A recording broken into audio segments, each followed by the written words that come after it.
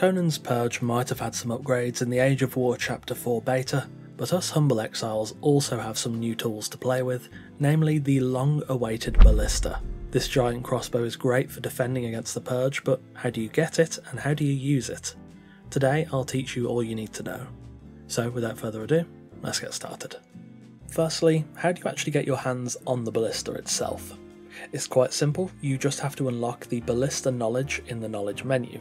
It has a level requirement of 30 and costs 4 knowledge points, and also has a prerequisite of knowing the engineer knowledge, which teaches you trebuchets, siege foundations, etc.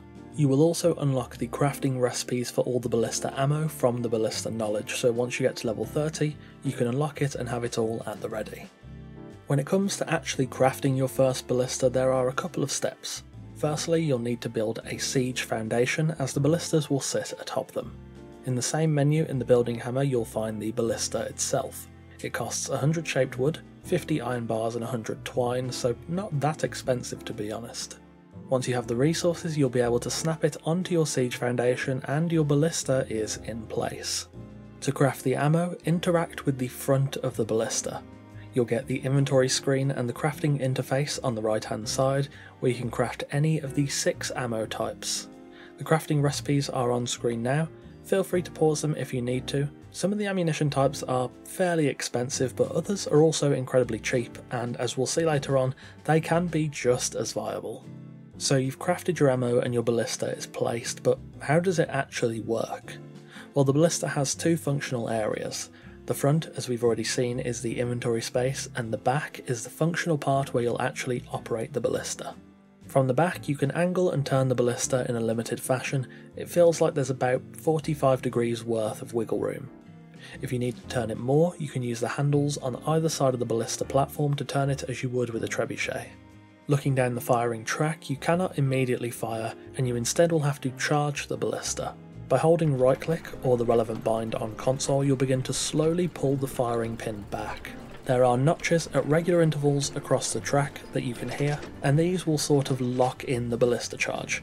Say for example, if you charge the Ballista to 55%, it would drop back down to 50% as opposed to dropping down to 0. Damage and range both increase as you charge the Ballista, and it takes roughly 8 seconds to charge it to 100%. From there you are basically ready to go. You hit left click or the relevant console bind to fire, and then as long as you have ammo selected and in the Ballista's inventory, you can recharge the Ballista and fire off another round.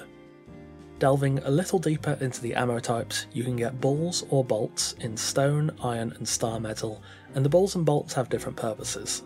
The bolts are unit killers designed to kill groups of enemies. They are able to hit multiple enemies in a row and they inflict knockback too, and when they're fully charged they will kill most regular enemies.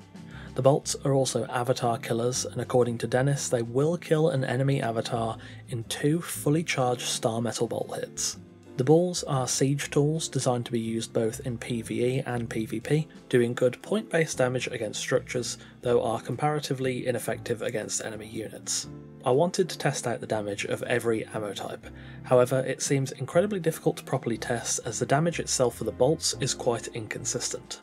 Bolts fired at the same range into the same target would do different damage numbers for seemingly no discernible reason, and then every so often a bolt would randomly just do like double damage.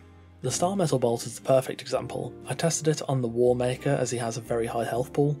One bolt hit him for around 10k damage, but the next only left him with 400 health, so it hit around 24,000. That same inconsistency was present throughout all bolt types, so any numeric value I try and give you for bolt damage is just going to be wrong because of that massive variance. I don't quite know why it's there. Maybe the bolt is doing damage twice because it's counting as penetrating twice? I don't know. Be assured though, the damage of all bolt types is very high, and for PvE Purge defense, stone bolts will probably do the job 90% of the time. That being said, the bolts do fairly pitiful damage against enemy structures. Even fully charged star metal bolts struggle to do about 7,000 damage, so I wouldn't really worry about them too much for structures.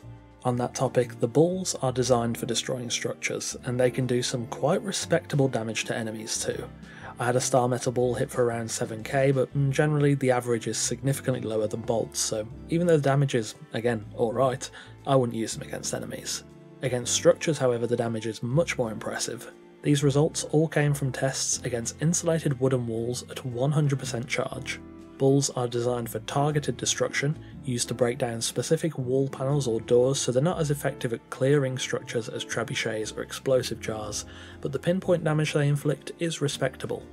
When it comes to actually using the ballista, the real usability hurdle is sighting and aiming. The bolts and bulls have a pronounced projectile drop and travel time even at 100% charge, so you'll almost always need to factor that into your decision of where to aim. I was really hoping to give you some good advice on how to sight and gauge your drop, but having fired probably around 100 bolts if not more already, my best advice is just to try it out and get the feeling for it.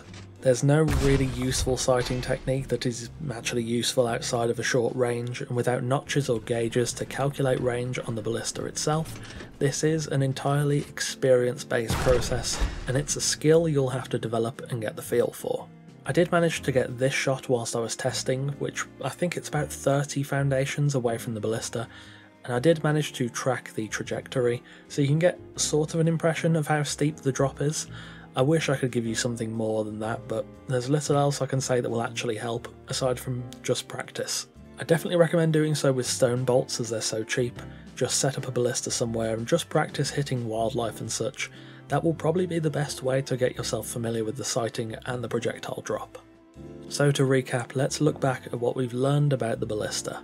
You get the recipe by learning the ballista knowledge, costing 4 knowledge points and requiring level 30, and the engineer knowledge as a prerequisite. You then place the ballista through the building hammer onto a siege foundation, and you can interact with the front of the ballista to craft ammo and load it. The bolts are designed to be unit killers and will do incredible damage to enemies of all kinds, being especially potent against avatars. Bulls do very respectable pinpoint structural damage, great for knocking out wall panels or gates. Ballista bolts and bulls both have significant projectile drop and travel time, especially over range, and unfortunately the best way to counteract that is just to practice and develop your own intuition with it. Ultimately, the question I wanted to ask was, are ballistas actually a good and worthwhile addition to the game? Having tried them out for a little while now, I definitely think so. They can be cumbersome with their restrictive viewing angle and the need to turn them using the exterior handles, and there is definitely a big skill curve to understanding where your bolt or bull will go, but I think the reward is well worth it. The ballista deals very impressive damage both to structures and enemies, and though I can't comment on how well they're balanced against avatars in PvP, their PvE uses to instantly strike down threatening enemies in the Purge, or assist with the raid on Al Moriah or the new camps on Siptar, are very useful. Overall, though the ballista, again, can be slightly cumbersome in some aspects, I think it's an invaluable defensive tool to have. And there we have it, everything you need to know about Conan's new ballista.